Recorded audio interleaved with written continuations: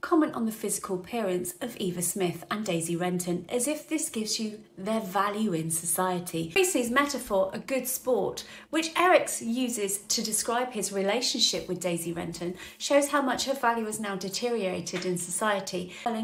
This is telling us how they perceive her as a person, which affects their interactions with her.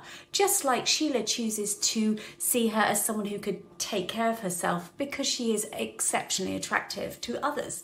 Of course, we can infer this is because she's desperate and she needs somebody to support her. Daisy's lack of voice in this affair typifies that how her societal place determines her temporary appeal to Gerald.